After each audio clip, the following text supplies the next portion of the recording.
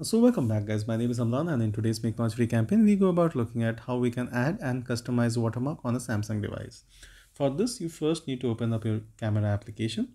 Here right at the top left you have this settings icon. Scroll down until you see like this watermark thing. So this is under general. So you will have this watermark. Now using this you can simply turn this on and turn this off like this. So you can tap on this watermark and you can again turn it on from here.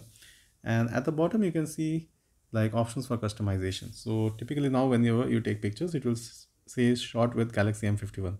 But what if I also want to add say a place, like this is say at Mumbai, and as I do this you can see like what happens here. Right at the top you see you get a pictorial representation of what's happening. Say today is 30th of August and I want this to be appearing like whenever, right? So there's a space restriction, so you can like do the needful like so accordingly. So once you do this and you tap on done, now basically this is what is going to appear. Now let us simply try this. I will simply take a picture and there you go. And here you have the watermark has been done and it's been customized.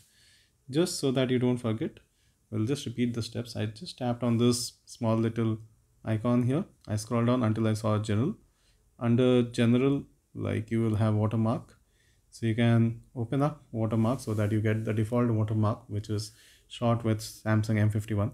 But then in case you happen to visit some place, you want to like have your watermark mention the place as well as the date, well you can do all of that doing customization like this. You obviously also have third-party applications, but like doing something with natively inbuilt features happens to be nice. So that's all from my side guys. Until next time, it's me Aman signing off. If you like our work, please do subscribe, like and share. Thank you so much.